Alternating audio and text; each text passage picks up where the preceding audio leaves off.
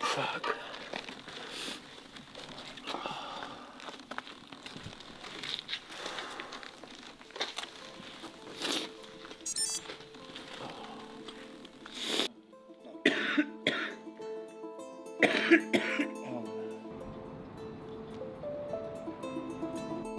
I feel it. There was no improvement this morning. Can't say anything right now, I mean. You picked up a virus somewhere? Like, that's... Let's just see how you get on. Yeah. And if you don't race, you don't race.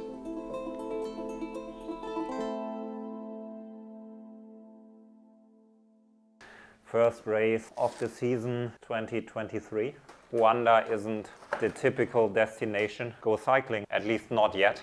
I'm going there for something like 3 weeks to combine both racing and bikepacking beforehand and afterwards, after the race, to have the chance and the opportunity to see a bit more of the country.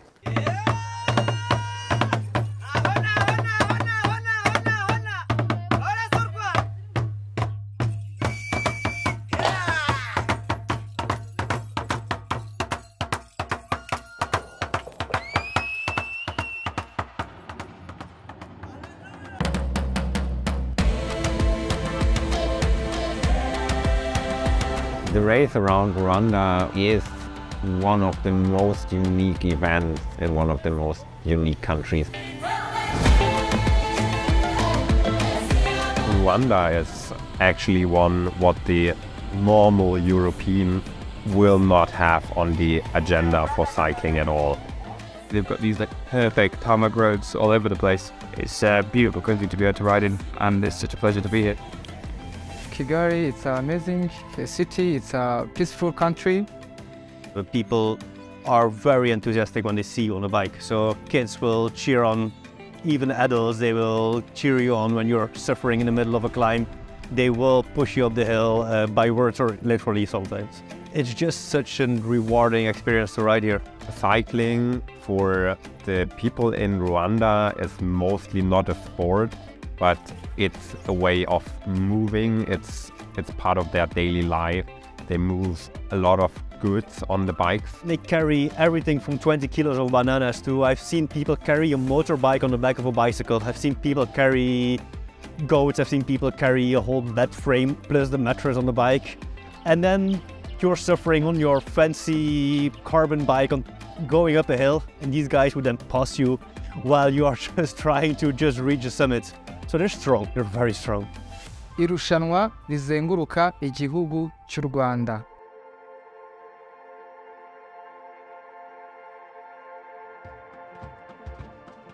The race around Rwanda is organized by Simon since 3 years now. This year we'll see something like 150 participants on the start line. And it is constantly growing. The race around Rwanda is an ultra race, 1,000 kilometer, which puts it in the short end of races, but it's 40%, so 400 kilometers of gravel and 17,000 meters of elevation gain. It's a tough race, but because of the way Rwanda is, even though it's a very, let's say, exotic country, it's a very safe and nice place to ride. So even though it's a very hard course, I think it's a very good way to experience the country and also ultra cycling as a sport.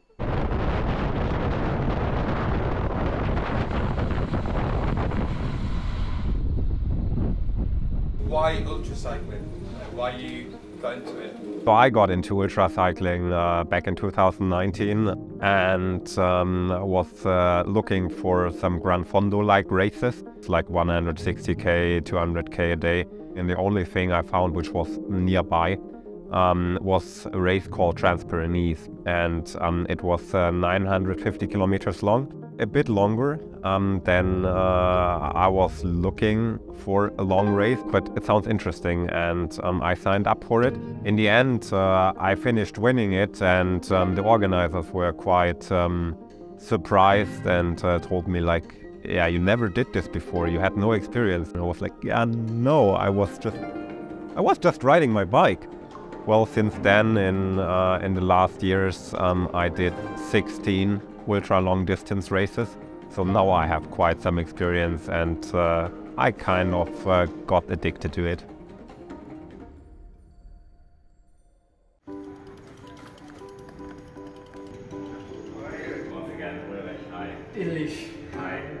So initially when we started Race Around Rwanda, we just wanted to host a race. And then we realized people living in Rwanda actually don't have gravel bikes. Rwanda is a cycling country, has a history of cycling, but road cycling. So then we realized no Rwandan would be able to start their own race. Rwanda Beyond is a team comprised by 6 people. I am only one girl and 5 guys. They help us to do different races, gravel races, bikepacking events here in Rwanda and out of Rwanda. For some cyclists, we didn't get some chance to performing good because there is no investment to help the cyclists reach our dreams. First time I was riding, but it was my trial. It's my first time to riding the long distance. I didn't have any experience for it. I didn't have any GPS. I didn't have ride. I didn't have a lot of kit for bicycle. Even bicycle, I was using the road race. That's crazy that you did it on a road bike. Yeah. That's wild. We started Rwanda Beyond first because we wanted to give Rwandans to start their own race. So we contacted brands, trying to look for gravel bikes, trying to look for shoes, all the tools, lights, bikepacking bags, and this kind of things. But it grew from that into more social projects. What we want to do now is really also showing people in Rwanda that cycling is also adventure. That cycling is not just racing bike, it's not just doing crazy stuff, but also bikepacking, going on Sunday afternoon gravel rides. So that's something we also want to show.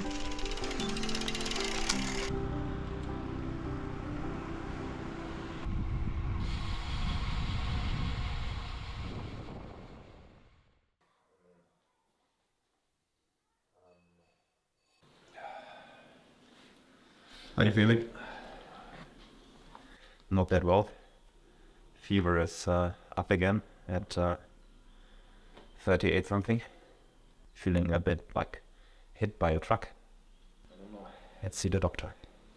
On Tuesday evening, I went to bed healthy and happy and woke up a few hours later and felt a bit hot, and it turned out I had fever.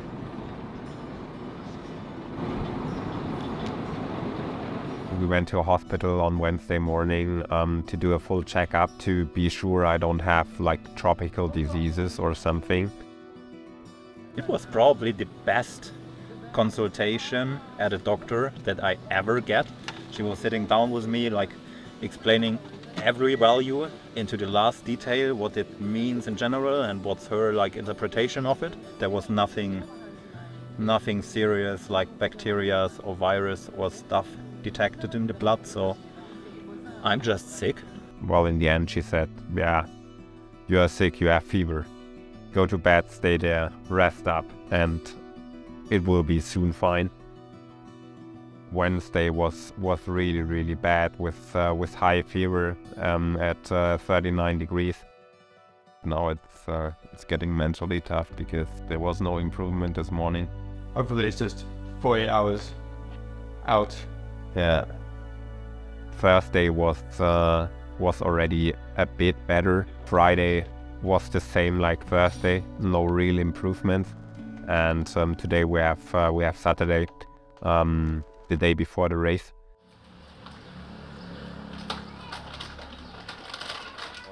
I'm packing now all my stuff that I take with me.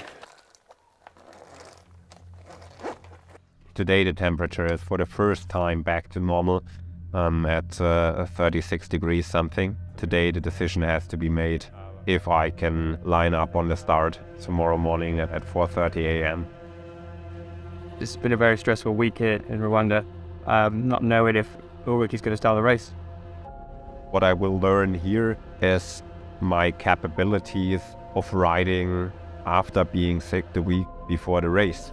Yeah. having food, having drinks, having a great time together. Normally I have pretty good confidence that I can solve every problem that will come to me. But now for the first time I miss this confidence because I don't know how much I can rely on my body.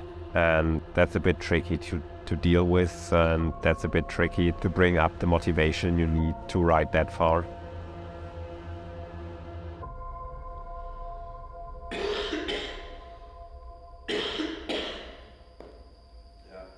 You pointed the camera to my notebook, and there is a big sticker on it which says, "There's no hurry, we shall get there someday." Could be maybe the motto for the race. It's not the normal feeling I have on the day before a race. Normally I'm like totally chilled. I know how far I can go, or I know how to read the signs. If the health situation stays like it is, if I wake up tomorrow morning with the same temperature like now, I never experienced something like this before, this kind of uncertainty, how I can rely on my body. Ja, ich glaube jetzt nicht, dass es nochmal irgendwie, jetzt wo es irgendwie auf 35,9 ist, nochmal irgendwie hochgeht.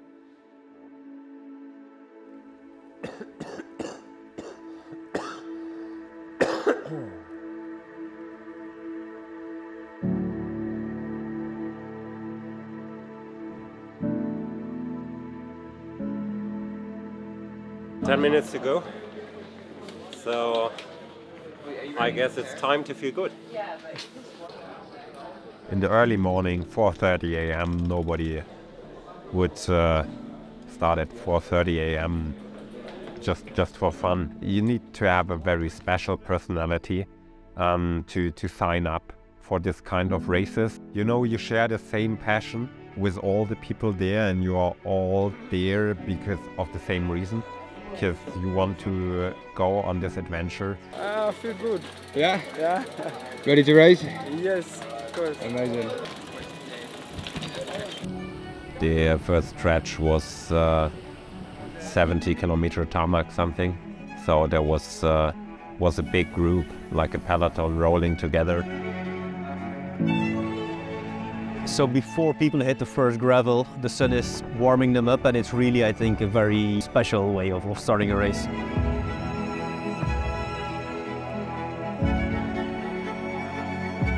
The first bigger gravel section started, and it was about 100 kilometers long, I guess.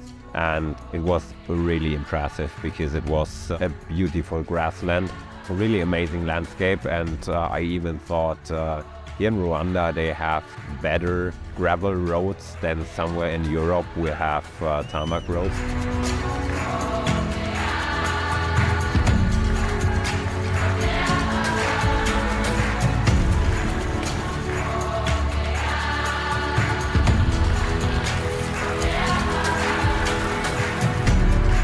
We arrived at the first checkpoint with an average of more than 31 kilometers an hour. So it was quite a good pace, yeah.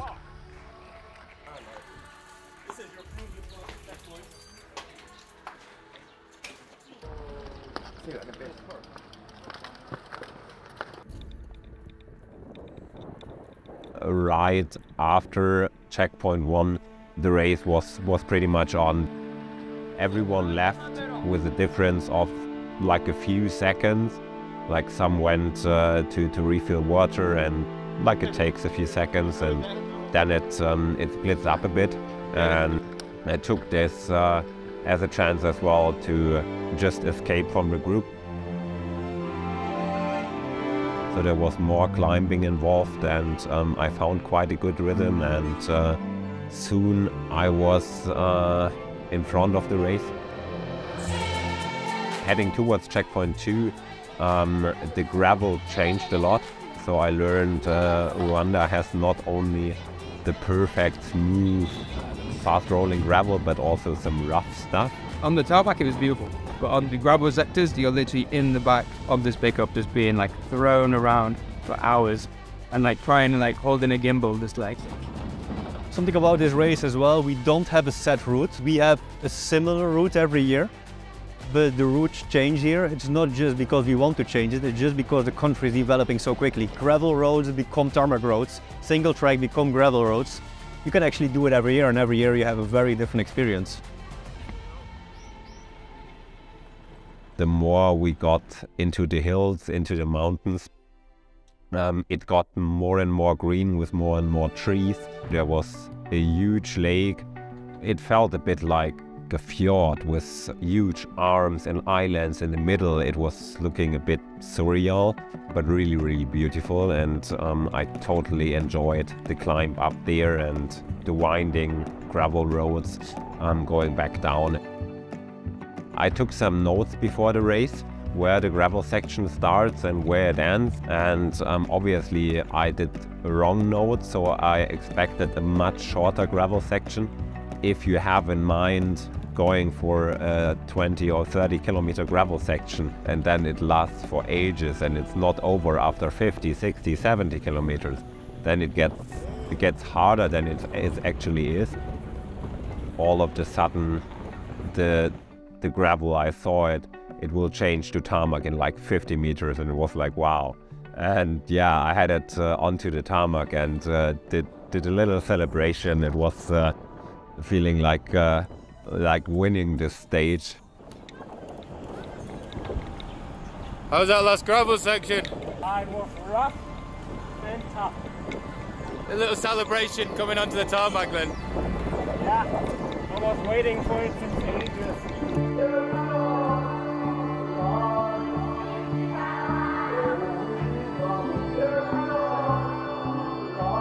Quite demanding, but so far so good.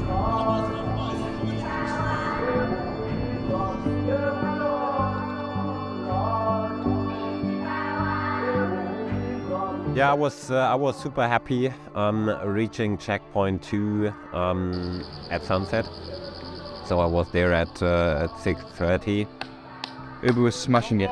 He came in first at checkpoint 2, around 10 minutes ahead of the other riders, which was really good for us. It was looking really good for him. And you are pleased to know you're first in. Thank to you. checkpoint 2. Thank you. So that's amazing. How's it been so far? Pretty hot, pretty nice. Yeah.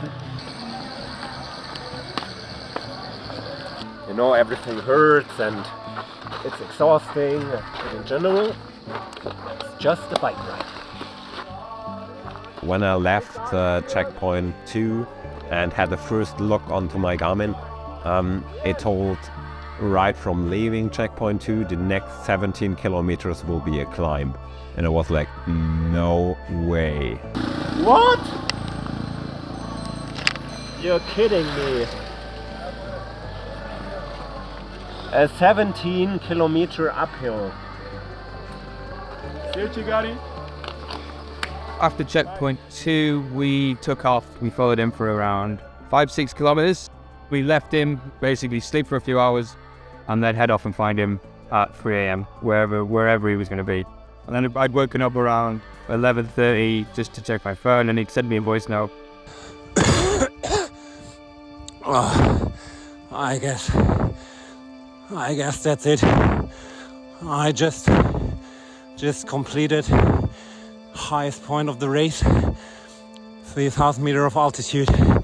I guess this finally killed my lungs. I'll try to continue for the next 10 kilometers, but I don't know if it will be healthy to ride another 24 hours.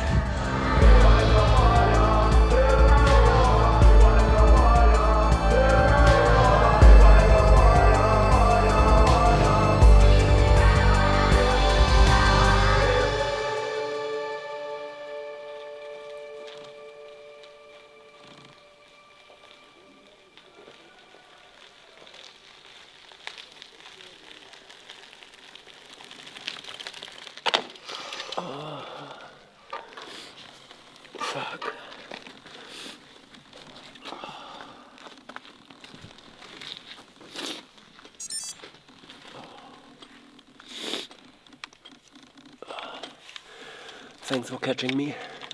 Okay. Yeah. Okay. Oh, fuck.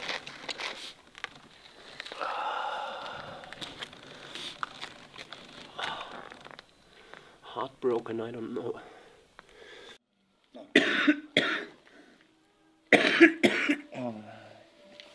Ja. Well done, mate. Well done, mate. I felt good the first day, like pretty much until midnight or something. The problem was that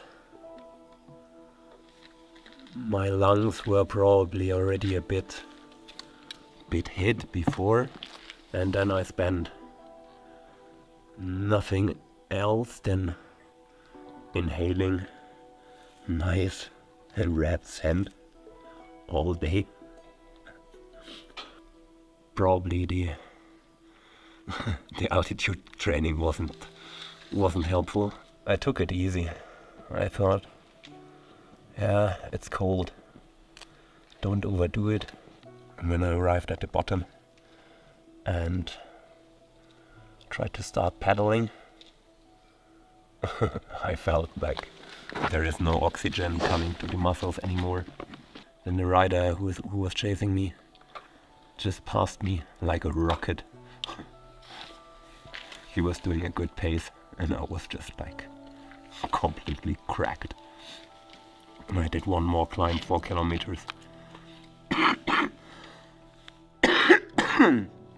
Yeah, and I simply had not enough oxygen to do so. Let's get you to bed.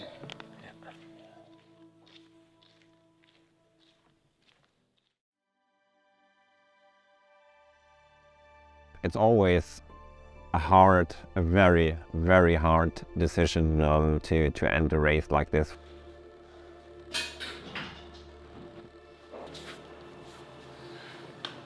I arrived, I was covered in tears. I was super disappointed and super heartbroken because the chance to see more of the route was taken from me.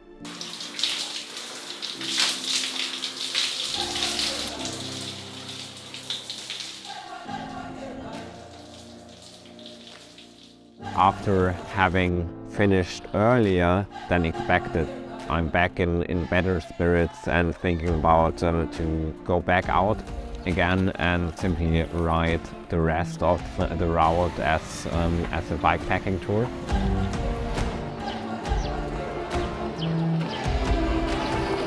The race around Rwanda was or is one of the most unique events I did in one of the most unique countries. I was super happy that I was able to start it all, and I was super happy about every kilometer I did on the first 24 hours in the race. Nature, landscape, people, culture, this was a very special experience to me, and it created a lot of good memories.